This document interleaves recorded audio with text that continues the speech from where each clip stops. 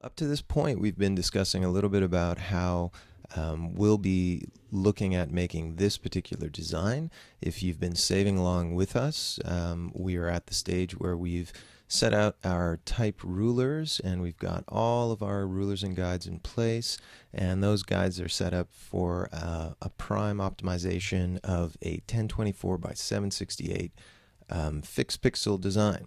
And that design is going to look something like this. We're going to slice these elements up. We're going to bring them inside of Dreamweaver and assemble ourselves a nice working website. Another thing that I do want to talk about before we get to discussing our design, because that's part and parcel what we're trying to do here, is take the design skills and fundamentals we learned in our articles and apply them here in this simple yet effective type layout.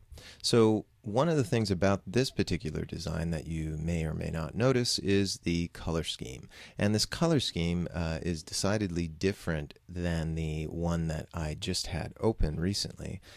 Let me just open that for you again. And as you can see, the background color is white. It's just the default color that we had going. So where did these other colors come from? Just pick them off the top of your head? Well, some of us can, in fact, look at colors and pick out colors effectively. But if you are very new to this and you're not really accustomed to working with color schemes, one of the things I can suggest to you to do is to go to a website called adobe.cooler or cooler.adobe, excuse me. And the one thing, some people will pronounce it color, K-U-L-E-R. Let's just switch over to Firefox for a second.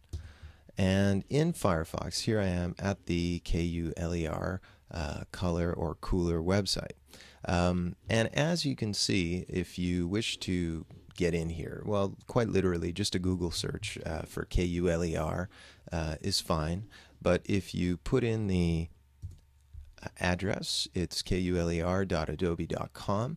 So this is a small little application that's put together by the people at Adobe.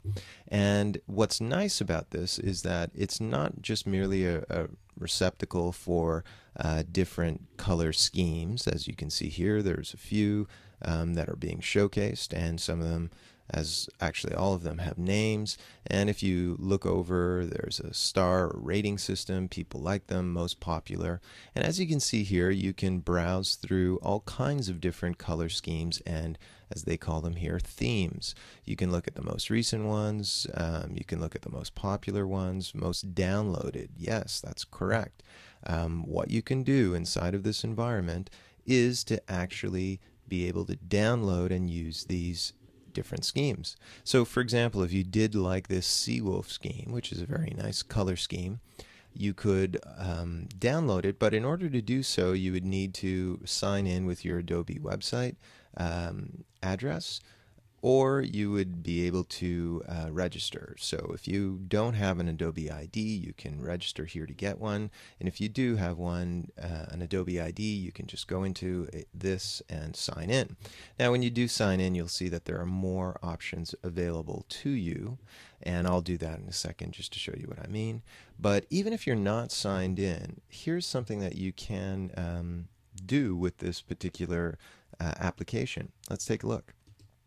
If we click on this button, we'll be able to view this color scheme inside of this window that we have here. Now, as you'll notice, each of the colors are represented down here by slider bars. And right now, they're all selected to have RGB color. And the RGB colors are great because those are colors that we'll use specifically with any computer screen or monitor. But notice that there's also hexadecimal colors. And hexadecimal values are quite literally just the same value as any RGB value, or hue, saturation, and value. Or CMYK, but that's generally something that you'd be using if you're dealing with the print industry. Here, if we're dealing with screen-based stuff, it's RGB, and if we're going to be utilizing these inside of our Photoshop designs, you can just use this hexadecimal representation right here. So for example, if I wanted to use this particular color scheme and I'm not registered or signed in, and I just want to come in here and copy this color, you can right click and you can say copy that hexadecimal number. You can then jump to Photoshop. On a Mac, that's Command Tab, nice shortcut, or on a PC, you can do the same thing just by pressing Alt Tab. So as you can see here, I'll just switch over to Photoshop, and if I was in my type layout here, there's a couple of things that you can do. What I would suggest, if you're just copying this in this fashion, you could just come in here and you could paste in the information that you want to have available to you right here. However, there's one thing that I've found is that you might have some difficulties at any given opportunity to do that. So, you can copy it here, as you can see, but it might give you some grief if you're attempting to paste it Command V or Control V or paste it here. If that doesn't work, then you might have to resort to just remembering the numbers and switching them over. So 374140 can turn into 374140 over here as well. And as you can see, now we've got this darker color. A couple of things you can do, like number one, I can come over here and grab my paint bucket, just drop it in, bang, you've got this great new color. It's not white. It's something that you can use.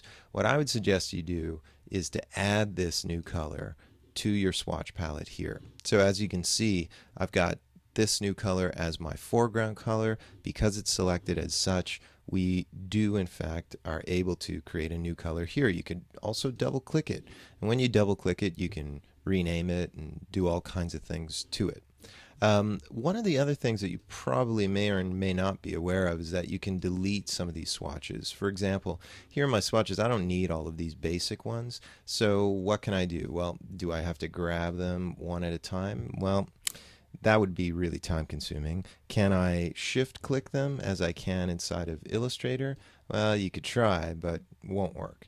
One of the things you can do then is to say, replace swatches, but that would be if you had other swatches that you could work with. Now there are plenty of swatches here in Photoshop for you to choose from, which are great, but I'm showing you what's happening on the Color or Cooler website, and one of the things that I can do is to download and load one of those swatch sort of palettes inside of these. So you can replace swatches. Do you want to save the current swatches before replacing them? You could say don't save, and now you could go about picking those colors. Well, I don't have one downloaded just yet, so we'll have to wait until doing that.